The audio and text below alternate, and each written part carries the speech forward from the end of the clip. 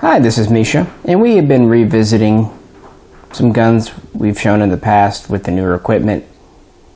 And I thought it was time to revisit these two here. And actually one of these has never been on camera. I had a different model during that first video. We're looking at guns of Hungary from World War I and World War II. In my right hand, I have the so-called Frommer Stop, also known as the Model 1912 or the 19M. And this was standard issue in the Hungarian military from the beginning of World War I and really into the 1930s. It's chambered for 7.65 Browning, at least nominally 32, but it was issued with a slightly upscale, uploaded cartridge, and we'll get into why in a little while. Also, we have the Femaru 37M. This was standard in World War II and was used a short time afterwards as well.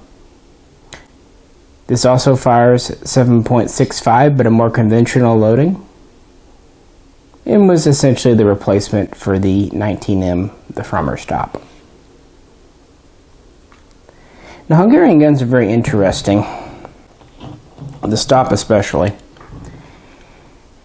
In the early days, there were a couple of factors why there were so many designs. Today we mostly know designs that are derived from Browning from this era, with the ones from Georgi Luger kind of a secondary.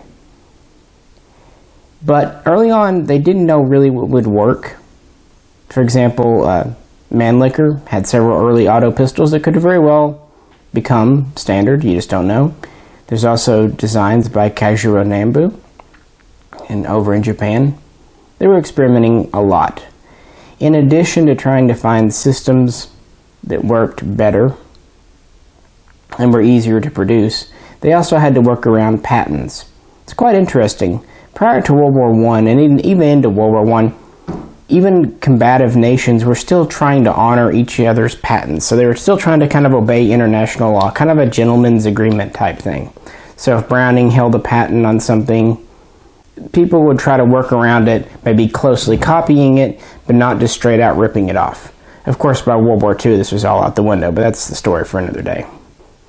Well, one designer, Rudolf Frommer, in Hungary, started working on self-loading pistols around 1900. And he was working with a short recoil system. Quite interesting, and that's what the Frommer Stop is here. What you have is a barrel that pushes back and unlocks a bolt with kind of a rotating head, not dissimilar to, say, a Steyr Mannlicher 1895 rifle. It's kind of a lugged rotating bolt system. We have actually two springs in this tube up here, one for the barrel, one for the bolt. As you see, we have an exposed hammer hitting a firing pin back here, very exposed back. Very interesting system. Obviously, short recoil was used in a lot of rifles, and especially the Browning A5 shotgun, but you don't see it used in many pistols. In fact, Frommer was really the one who took the idea of a short recoil pistol and kind of ran with it. Well, his first model was just a prototype. We know it today as the 1901, although it didn't really appear until 1903. It had a fixed magazine, which was a very popular notion in Austro-Hungary at the time, and it fired the 8x19 cartridge, which would later be adopted by the Austrian, or Austro-Hungarian to be exactly precise, military in the 1907 Rothsteyr, or Rothkrinke if you prefer. And it would lead to further developments. His next model was the 1906. That's the first time he started to introduce a version with an option of a detachable magazine. Very common feature we know today, but it was not so common in the very early 20th century.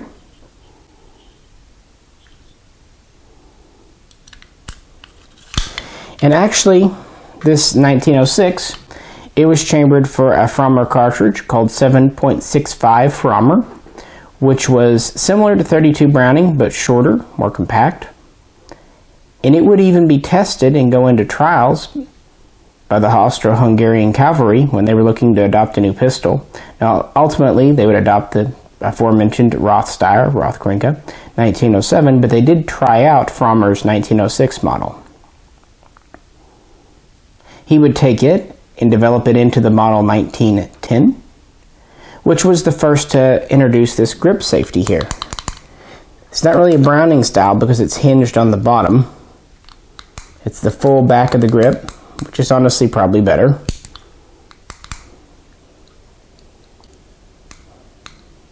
Sorry folks, not going to dry fire this gun. Old guns. You get the idea? That's the only safety on it. And the Model 1910, while it never really saw military adoption, was really Frommer's first moderate success. They would produce about 10,000 of these. At the factory we would know today as FEG, it was actually the forerunner of FEG, but still in Budapest, and would lead to FEG afterwards. So we'll just call it FEG because I don't speak Hungarian. And quite a few would be used by Hungarian police before and during the Great War. So this was, 10,000. It's not a terribly small production number. If you look at numbers of a lot of these early self-loading pistols, there were far more known designs today that they made fewer of. So reasonably successful, considering, especially in a way, Frommer was kind of an amateur. His background wasn't really in arms design, but he did meet both Mr. Roth and Mr. Krinka and worked under them and with them. So he kind of learned from other successful designers. And he was really more of a clerk who got into this because he worked at the FEG factory. Interesting story. He was kind of a hobbyist, and he wanted to design something for Hungary, to be Hungarian, made in Hungary, designed in Hungary. And that's kind of where the 1910 came from. But he knew he could do better. So through about 1914, he worked on this gun here. This is the Frommer Stop. Definitely his most successful design. Some people call this the 12M, model 1912. They didn't really go into production until a little later.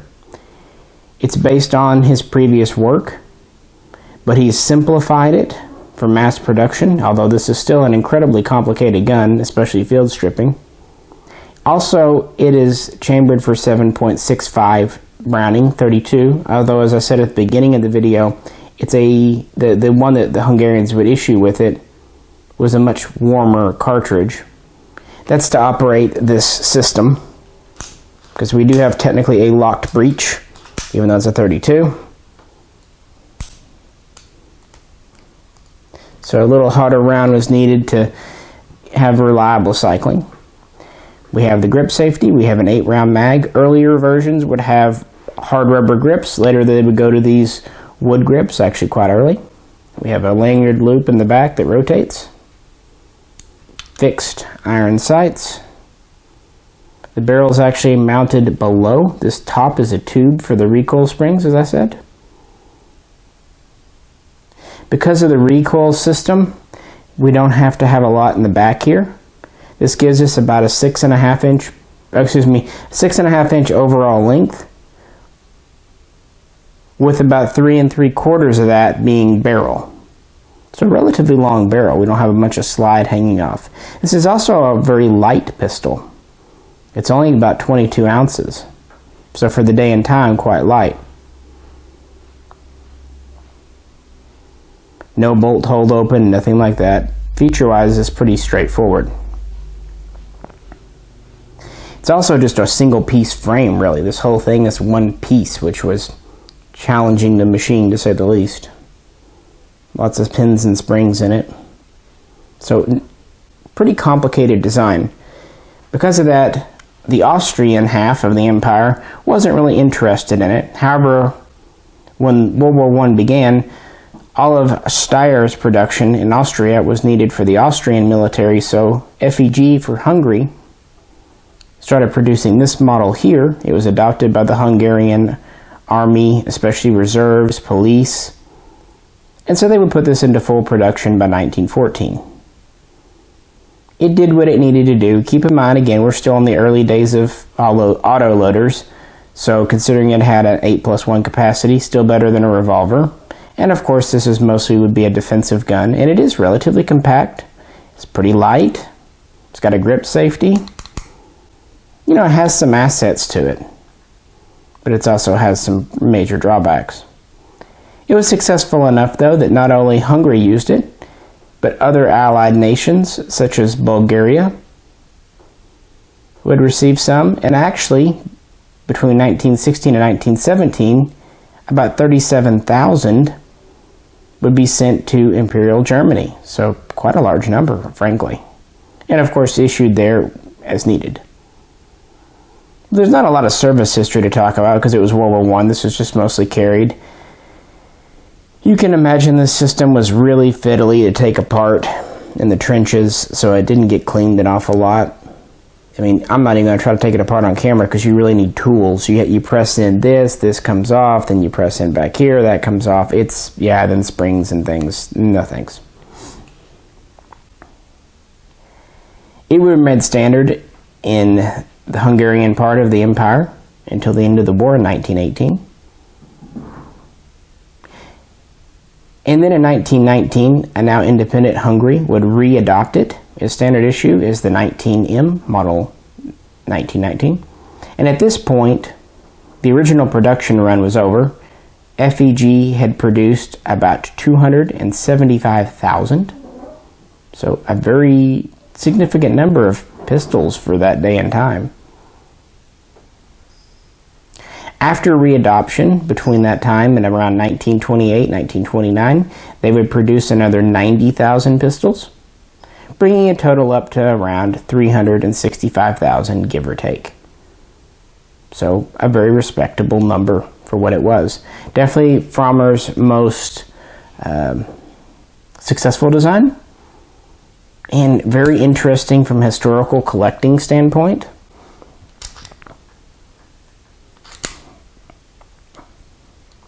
But yeah, it's actually hard to find these in good shootable condition today because they're just kind of fiddly.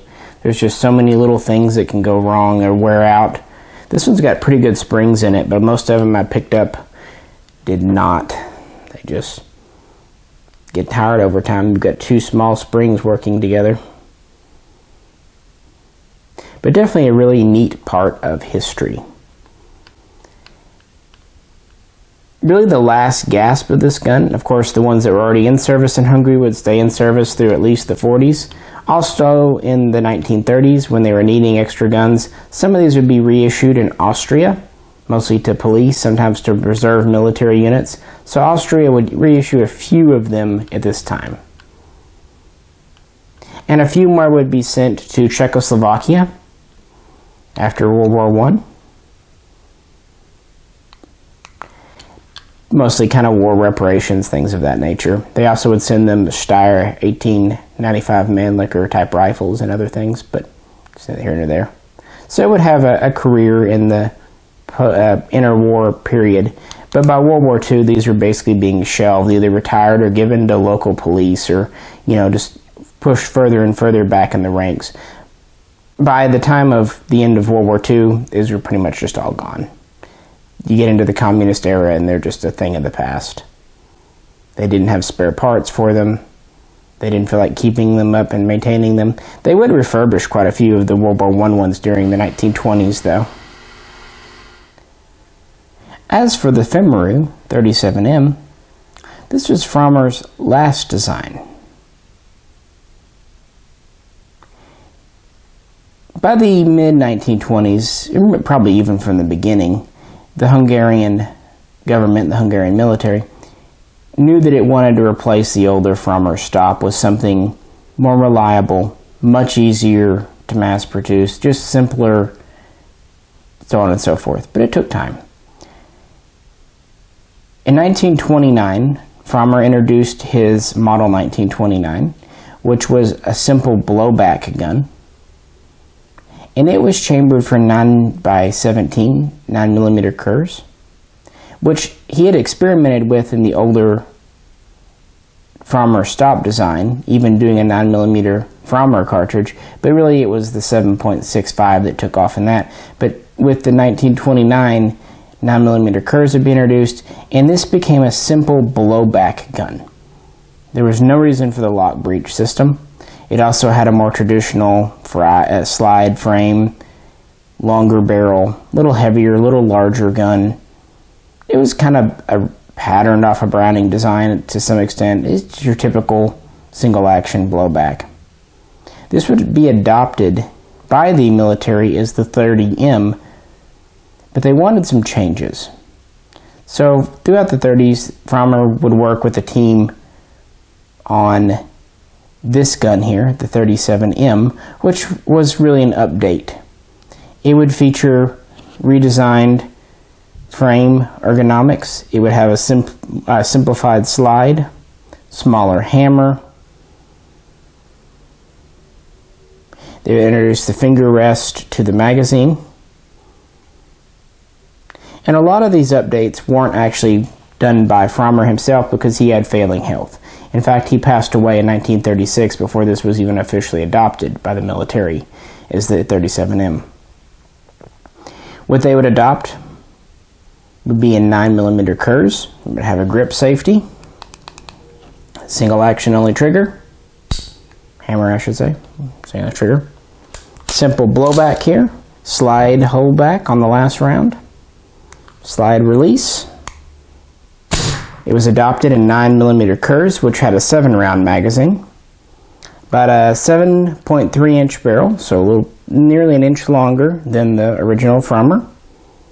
But we're also longer overall, about 4.3 inches, and we weigh quite a bit more. We're at about 28 ounces for the 9mm Kurz version.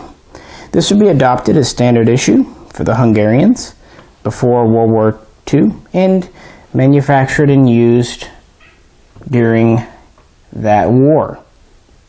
It was a good, solid, reliable sidearm for them.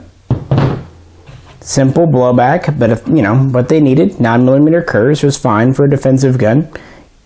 Honestly, I think it's a better made gun than the Beretta 1934, which was also a 9mm Kurz, or as they called it, Corto. Trigger is military. It's clean with a good brake, kind of like a glass rod style brake, but it's heavy, but I'm sure that was more of a safety feature. Because the original version only had the Frommer style grip safety. It also has the Frommer style lanyard and mag release. Now this is actually the 7.65 version, manufactured for Nazi Germany. In 1941, the Luftwaffe contracted with FEG to manufacture 50,000 M37s, but in 7.65 for them. That's because Germany really was trying to standardize on either 9x19 Parabellum or 7.65 Browning. So they didn't really want 9mm Kurz. After the first 1,000 or so were delivered, they requested FEG to add this Browning style thumb safety here. Can't go on when the hammer's up, pull it back. Now we have a secondary safety in addition to the grip.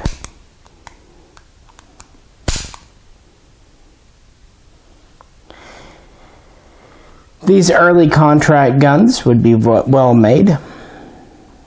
They would deliver the 50,000.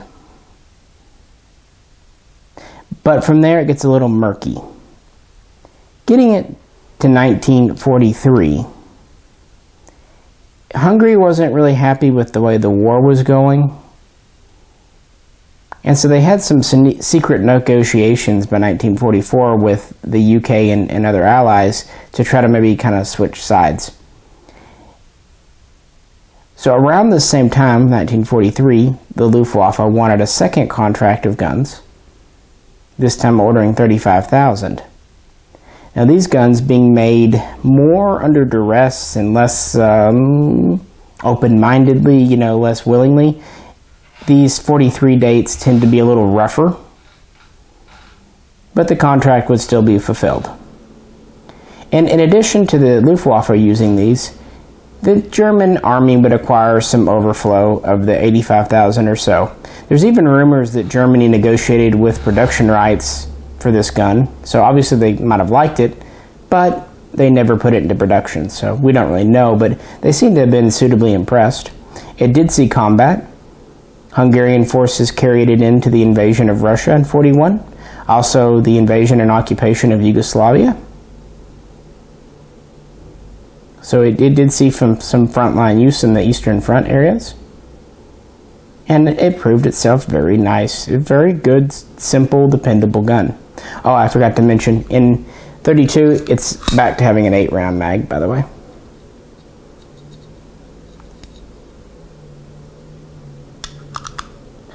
Well, by 1944, Hungary became an occupied nation by Nazi Germany.